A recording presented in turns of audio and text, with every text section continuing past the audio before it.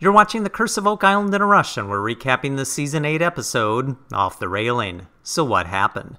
Are you still excited about the stone pathway? Well, good news, because they're still digging it out. Metal detecting finds, French pottery bits, part of a fire grate, a gun flint, and a button. Possibly military, possibly from the 1700s.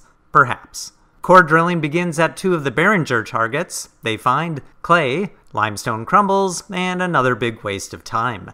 And then they discuss the nothing over video conference, even though everyone is on the island at the same time. I'm not sure what that's about. Meanwhile, Doug has been rooting around through Dan's archives. He drags out a metal latch found in the 1970s. Carmen Legg identifies it as something from a cannon, but he's not sure what part, and says it may be from the 1400s.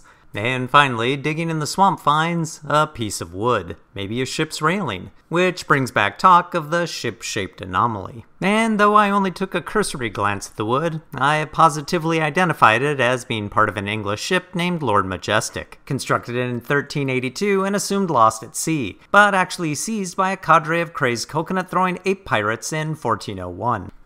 Could have happened. Tune in next time when the Oak Island team accuses Carmen Legg of putting glue on all their antique firearms. Carmen denies it, but they're sticking to their guns. Well, they found buttons again, which is a slight upgrade from ox shoes, I think. If you enjoyed the episode, you can go ahead and hit the like button, subscribe, watch the old episodes, leave a comment below, and I'll be back again next week. Is this season over yet?